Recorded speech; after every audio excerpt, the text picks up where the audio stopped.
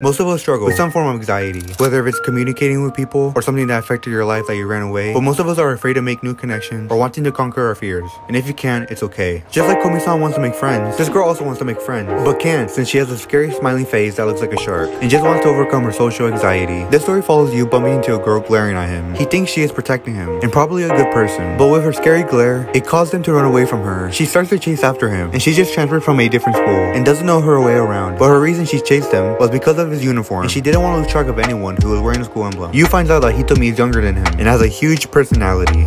Damn, what is that, bro? They walk home together and finds out she lives on the same street as him. The next day, Hitomi looks really mad, but the truth is that she's very nervous, making her very tired. He wonders what her classmates are like. She says they are very nice, but it feels like they are keeping a distance from her. She tries to introduce herself, but failed. He tries to help her, but she needs help with an animal because they hates her. She shows him what happens when approaching a cat. It's because of her eyes. He tries to help by asking her to smile, but her smiling sucks. She tried again, but it got worse.